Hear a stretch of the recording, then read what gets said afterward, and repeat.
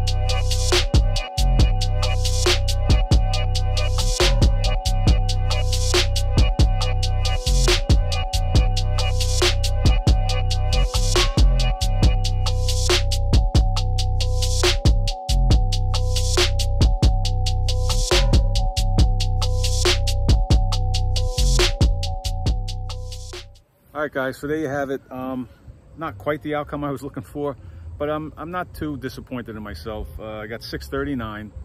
So it was 50 and 50. Again, I've never tried that before. I've just seen it on some other channels. I figured I'd give it a go. It's definitely a cardio burner. You know, again, it leads me to believe that I definitely have to start adding in some more burpees to the routine. Can only help. So if you're inclined, give that one a shot. 50 burpees, 50 pulls. The goal is under 5 minutes or thereabouts, whatever you could do. Definitely give it a shot. Get some reps in either way. I appreciate you guys watching, and I'll talk to you in the next one. Thanks, guys.